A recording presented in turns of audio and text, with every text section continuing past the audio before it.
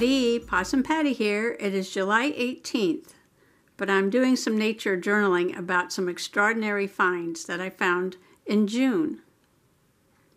So this page is definitely about taking a second look.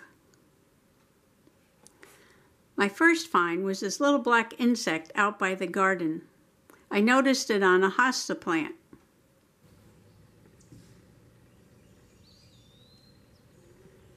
I wasn't quite sure what I was looking at, but then I saw it was on a web, so it must be a spider.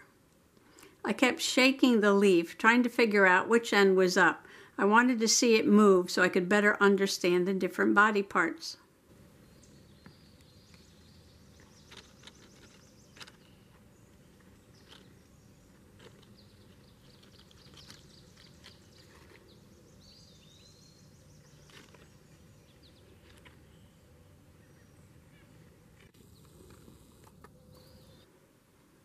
I decided that the head was at the bottom and the abdomen was at the top, so it was hanging upside down. And the abdomen had a very unusual shape, like an arrowhead, with little spines on the side. I think this may be the arrow-shaped Microthena. The second name is sagittata, which means arrow-shaped.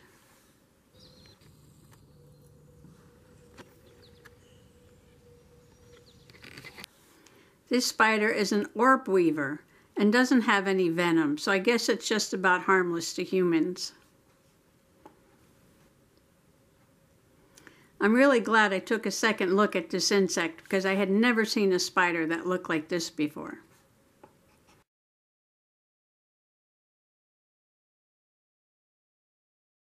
I saw a black head pop up in the grass under the bird feeder.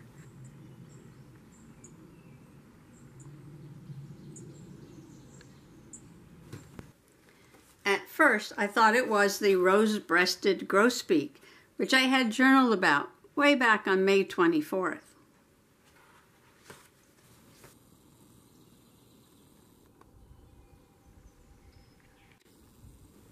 But wait, something's different here. The beak is black, and it didn't have a rose breast. It had a little bit of rust underneath the wing.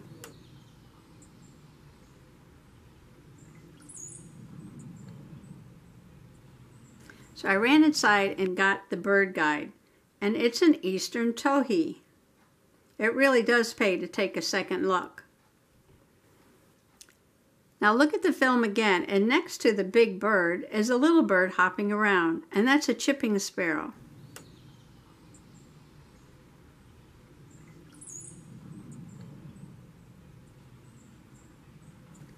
And can you believe that the eastern towhee is also a sparrow?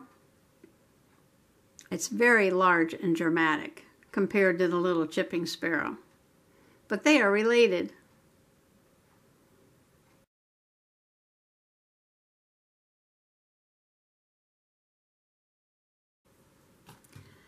I'm so glad I took a second look that day. So now I have a new bird, the eastern towhee, to add to my bird watch list.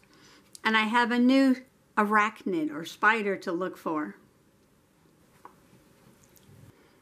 I want to give a shout out to Sherry and Rachel and Susie, my loyal possum peeps.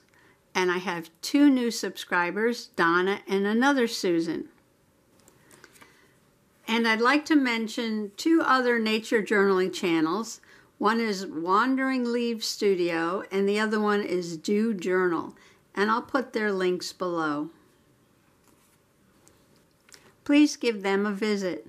Happy nature journaling. Bye-bye.